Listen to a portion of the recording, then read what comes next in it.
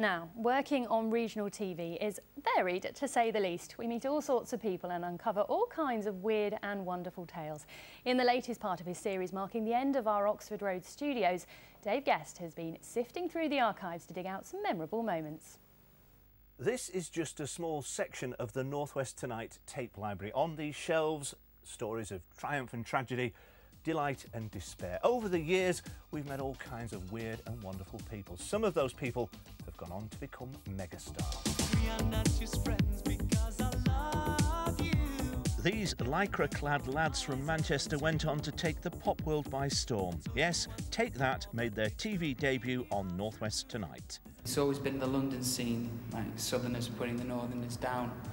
But from now on, hopefully, forever, it's going to be like the North's the place to be when you come to England.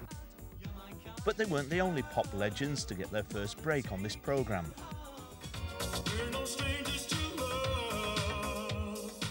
Well, we launched Rick Astley's career, and I remember saying when we played it out, because we pre-recorded it earlier in the day, I remember saying, when that gets to #1, remember, you heard it here first. Of course, no regional news programme would be complete without its share of animal curiosities. For instance, this fish said to bear Allah's name. What do you think it's worth, that fish? To be honest with you, I mean, if I got the money, I can pay any price here. What, it could be worth, what, thousands? Thousands, million, whatever it is, you know. Tomorrow, we'll discover why working with animals isn't always so simple. Like probably isn't the right place. And that's not the right place to do that either. Dave Guest, BBC Northwest Today.